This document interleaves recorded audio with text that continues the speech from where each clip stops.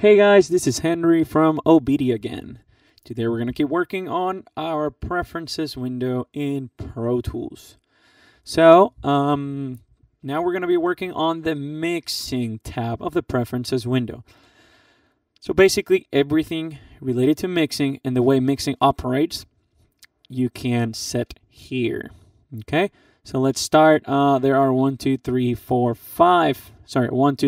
areas. Within the mixing tab. The first one is setup, then you got controllers. So if you have any kind of Pro Tools controller or MIDI controller, surface, to control the software, you can set that here. The way it operates, then you got some automation, very important when you're mixing, and then delay compensation, very important when you're mixing and using plugins. So let's start here with setup. I typically, once again, a lot of the stuff that you're going to see here, I'm going to go ahead and leave default, but some others I'll change. So check this out. Here in setup, sends default to -infinity. What this means is that when you create a send in Pro Tools, as soon as you create it, the volume of the send is going to be set to -infinity. So it's basically all the way down as far as the send level. I like it to be that way because otherwise if I create the send and I have a return already assigned, as soon as you create the send, boom, you got all the signal going into that.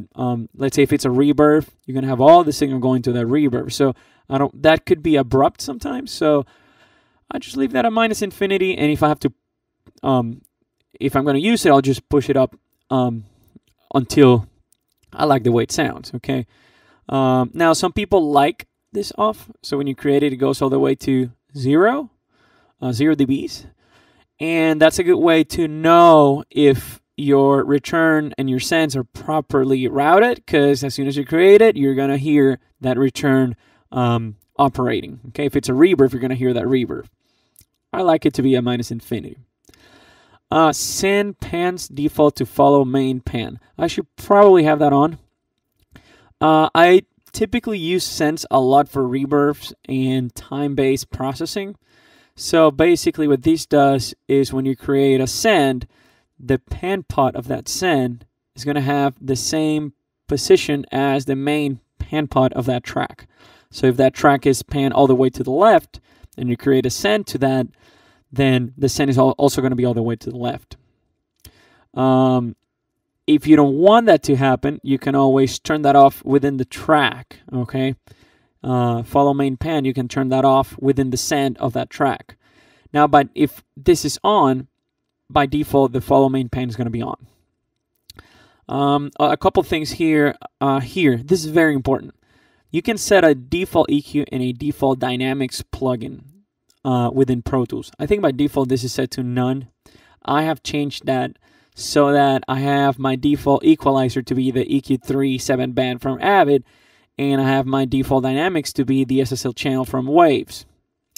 And the way it works is that if you go to a track and you try to add a plugin, you can see I have here, it's almost like a favorites list. You'll have an EQ and a dynamics already there. I could go to plugin and look for that EQ, Avid, and then EQ3 7-band. But if you use it a lot, you can just have it there, and it's cool. If there's an EQ that you use a lot, you might want to have it there, and if there's a compressor that you use a lot, you might just want to have it there, right there in front of you, with a couple clicks. Very useful when you're mixing. Now you could also set that to be associated to an insert slot. So basically, if you set the default EQ on insert A and let's say the dynamics on insert B, as soon as you create or import a track, by default, it's going to add it to the first insert, and this one, let's say if it's on B, to the second insert.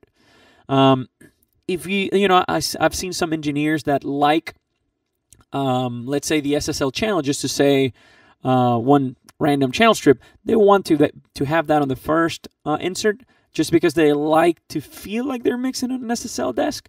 So they have that set to A. So every single track has the SSL channel as the first insert. That's up to you. I don't like that. I have some friends, engineers, that do it. I personally don't. Now, one cool thing here, if you have an Yukon Surface, I do have one.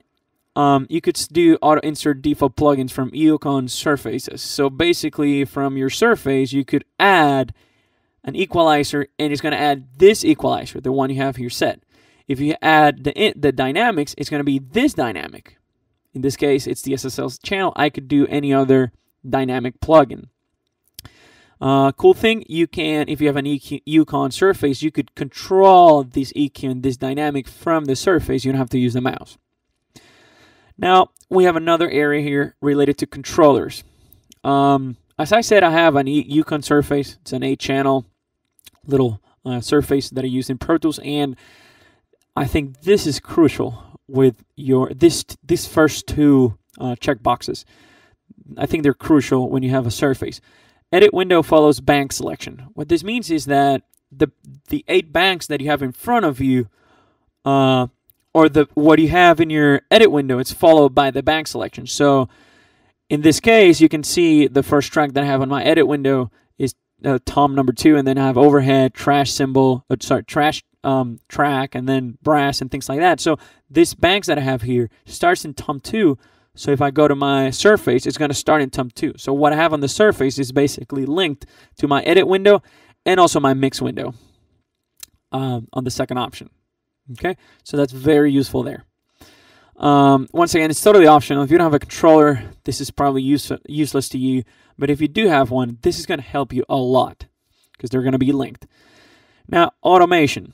All of these options on the left, I typically just leave default. One cool thing here, smooth and thin data after pass. It'll smooth the automation that you just wrote, so it's not abrupt. That is, I guess you could say, useful if you're automating. You don't want things to happen too abrupt. You want things to be smoother. That's fine. As I said, this is all default. Now, this part here, I think this is another crucial that you might want to make sure that you have selected. It says, after write pass, switch to. And you get 3 options here. After writing pass, I typically switch to touch and not latch. So what happens is, you are in write mode and you're writing automation. Okay, let's say it's a volume. Let's say it's the fader. You're writing the fader of a lead vocal track. So after you finish writing that, you stop, and as soon as you stop that automation or that writing procedure, it'll switch automatically to touch mode. Touch mode is basically a read mode, so it'll play back whatever you just wrote, and it'll only start writing again only when you touch that fader and while you touch it.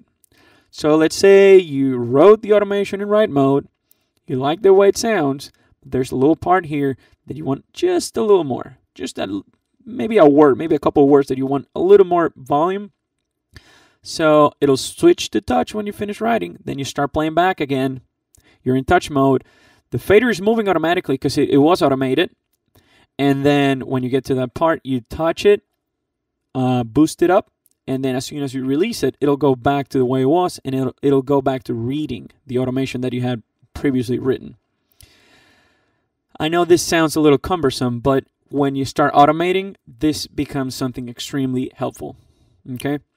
Now, if you do latch, which I think is a default, the only difference is that in order to stop writing automation in latch, you have to either punch out of automation or stop the playback. While in touch mode, if you want to stop writing automation in touch, you just release, you stop touching that fader. Okay? And then you have delay compensation.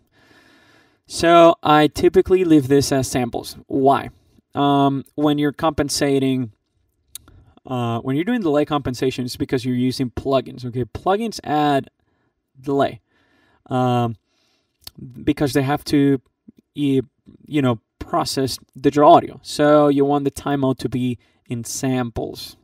So if the plugin adds, let's say, 64 samples of delay, or 128 or 1024, whatever it is, you want this to compensate the same amount of samples. So that's the mixing tab of the Pro Tools Preferences window. I hope this tutorial was helpful. Keep following us so you'll be able to watch the next tutorials in which we're going to be dealing with the remaining tabs of the Preferences window. I'll see you guys soon. Bye-bye. Today's pro audio hardware and software can give you excellent results if you know how to use it properly. OBEDIA can help you to get the most out of your pro audio hardware and software. Why spend your time scouring the internet for answers or digging through manuals? With one quick call to an OBEDIA technician, you'll be connected with someone who can give you the answers that you need in real time via phone and remote desktop. OBEDIA technicians are trained in all major digital audio applications on Mac, PC, iOS, and Android devices. OBEDIA member subscriptions are cost-effective, give you great member benefits, and OBEDIA is here 7 days a week to help you get the most out of your digital audio hardware and software. No matter what your level of expertise, OBEDIA can help you to stay focused and productive and get your music back on track. Start taming your technology today with OBEDIA.